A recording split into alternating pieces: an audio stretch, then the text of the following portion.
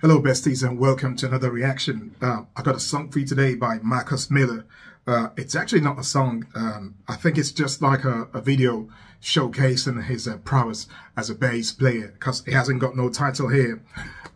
It was requested for by Dave Beeson. Let's go check it out.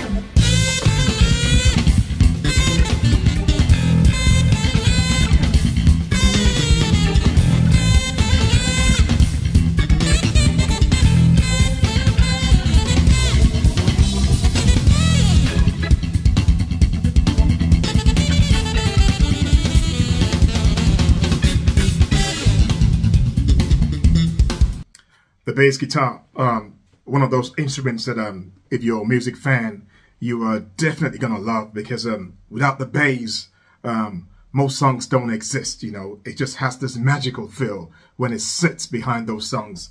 And when you go to a live show, the bass player, they are always just so cool. You know, it's like they know that the whole world is in their hands, literally.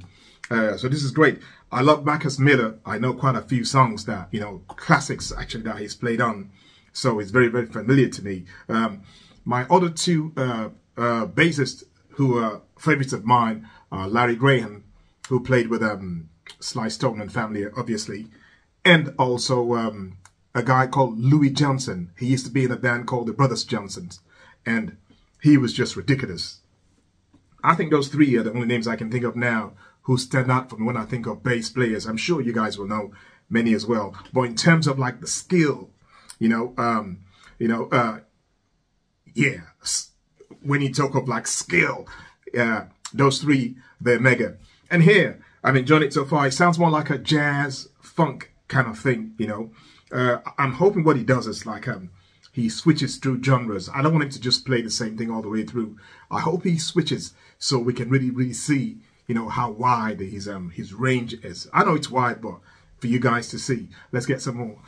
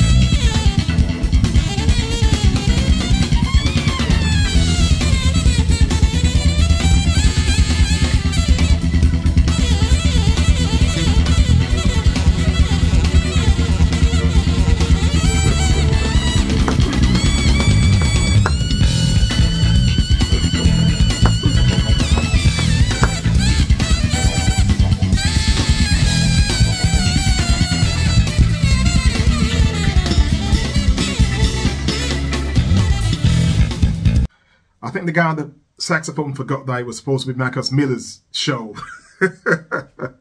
He was taking that show away from him. Fantastic stuff.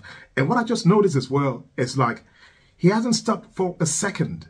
He's been playing all through this track. That's ridiculous. Not for a second. He's been thumping and slapping away all through. He must have some strong fingers, you know, those guys, you know, with all that slapping and picking of the bass. Coincidentally, right, that style that he does play, you know, the slapping that he does, it was like started by one of the guys I mentioned earlier, Larry Graham. He started that in the 60s with the Sly and Family's Home Stung. Thank you for letting me be myself. That's when that style started. And Louis Johnson, the other guy that I mentioned, who's like in the band called Brothers Johnson, he took it a step further in the 70s and 80s. He was a bad mother. You need to go and check out that guy, you know, Louis Johnson. You either Google him or you check out the, you know, the songs of the Brothers Johnson, and you will hear this guy play. He was ridiculous. And Marcus Miller, you know, was the new generation cat who took it over from the, I think Marcus has been around since the late 80s, I think. Yeah, late 80s. So he's been at it, and he's still going strong. And you can see that this man is full of talent. I'm a bit disappointed, though, because I was like hoping it was going to be like a showcase of, you know, different like genres. But it looks like it's the same song. So we have to roll with that.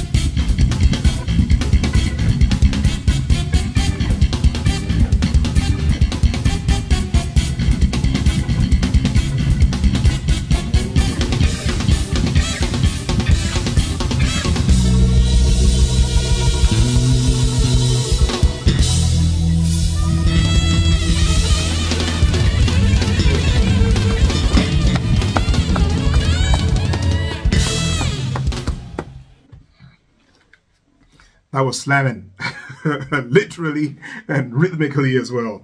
Fantastic stuff, man. The guy on the alto sax, he came to work. He wasn't playing at all, man. And also, if you notice the drummer as well, he was like doing some bad stuff. You know, jazz drummers are just like they're something else. They're not from this side of the world. They live in another sector. Fantastic. I enjoy that. But like I said, you know, I wish that it was a bit more of a jam that went into different genres in and out. But it wasn't the case. I wonder what the song is called as well, because it doesn't say what it's called.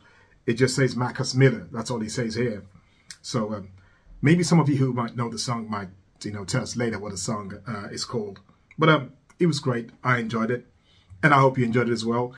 And I was talking about bass players, you know, and I named my 3 favorite bass players, or I think 3 of the best of all times.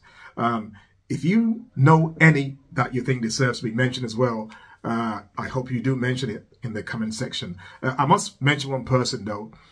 in popular music, in terms of like rock music, rock and pop music, I think my next will be Paul McCartney. Paul McCartney has some bad bass lines, you know. He's a fantastic bass player, but he never gets mentioned, you know.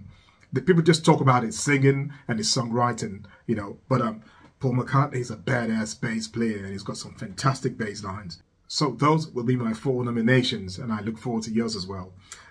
If you enjoyed it, please give the video a big like for me, and I thank you for that. If it's your first time here today on the channel, welcome on board. I hope you enjoyed yourself. Hope you come back again. My name is Harry. Stay cool, stay safe out there. Most of all, stay beautiful in your heart and soul. I'll see you all next time. Take care. Bye-bye.